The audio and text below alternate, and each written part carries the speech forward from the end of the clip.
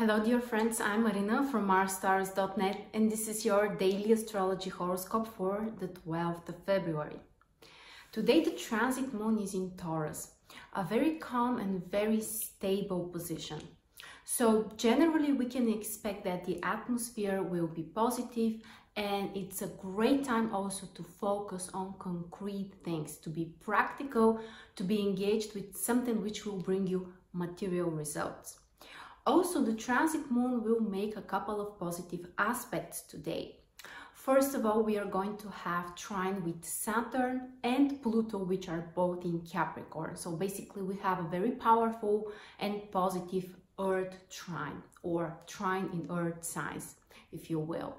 So basically what it means is that it's a great time to focus on work, to concentrate on your business or your assignments or some responsibilities, and things should happen easier for you. Of course, the earth signs still require some efforts and patience and work, but eventually we are going to be rewarded for those efforts, especially if we are consistent and patient. Pluto also can help us to be more empowered, to be more concentrated, and even passionate about something concrete. The other positive aspect that we have is between the moon and Neptune, which can really help us to increase our intuition, to be more creative, to be more empathetic with other people, and also to help and support them, to take care of others.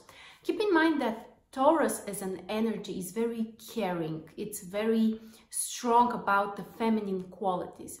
So when we have this positive combination, the moon in Taurus and having this positive aspect with Neptune, basically what it means is that we can be more supportive of others. We may express more our feelings, and generally this can help us to feel closer to others. And the last aspect that we can discuss is the square between the moon and the sun. This is a very interesting aspect because it puts the beginning of the next lunar phase.